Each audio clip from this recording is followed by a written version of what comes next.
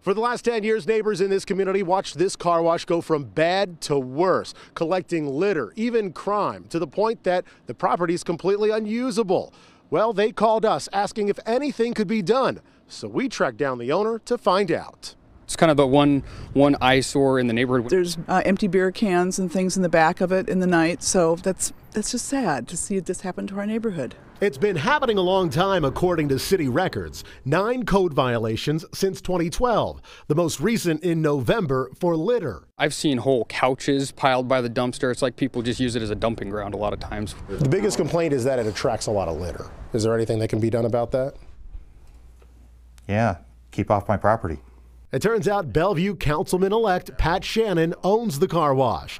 Shannon says he bought the property in 2015, submitted these plans for renovation, but keeps getting his permits denied by the city. 7, I believe, so far.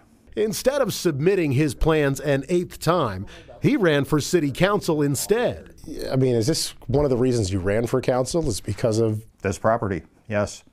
Because I could not get certain people on the council to get out of my way. They wanted to block this just because I was the owner of it. Shannon says he wants neighbors to know he'll renovate as soon as the city lets him. It would be nice to have a car wash in the neighborhood. Right now I have to drive clear out to Fort Crook or Papillion if I want to wash my truck. I want to see him clean it up first.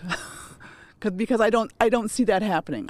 There's a body of evidence that says that this person may not be a good representative for the city of Bellevue. Shannon believes there's other property owners out there whose projects are also caught up in red tape.